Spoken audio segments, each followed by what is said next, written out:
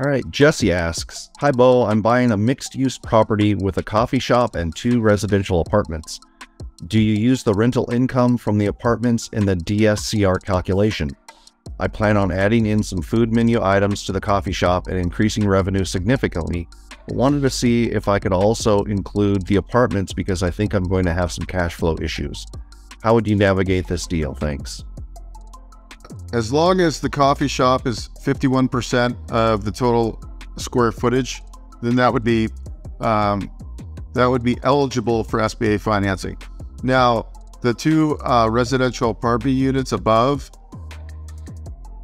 since they're long-term rentals, no, you can't use that income in the DSCR qualifications. So the business itself would have to be able to debt service the existing loan. We can't use rental income on these SBA for qualifications.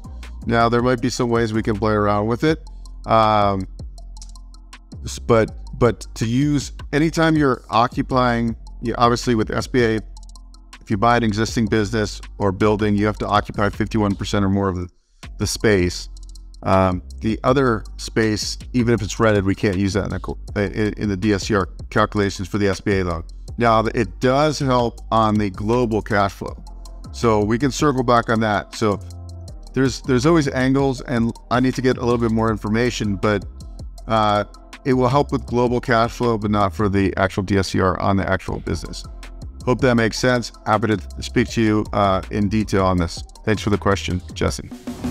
Hi, if you'd like to book a call with me and discuss SBA financing, whether it's a 7A or 504, or you just don't know where to start, maybe it's a startup business, you're buying an existing business, you're buying a franchise, you're building a new office building, you want to expand your existing business, we have multiple solutions.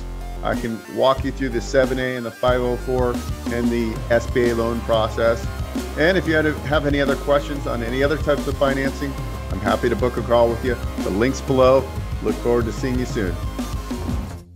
Hey guys, Beau here. If you enjoyed what you saw, please subscribe to this channel. We talk all things financing. I've been in the lending industry for over 20 years, and I'm happy to answer your questions and provide great content.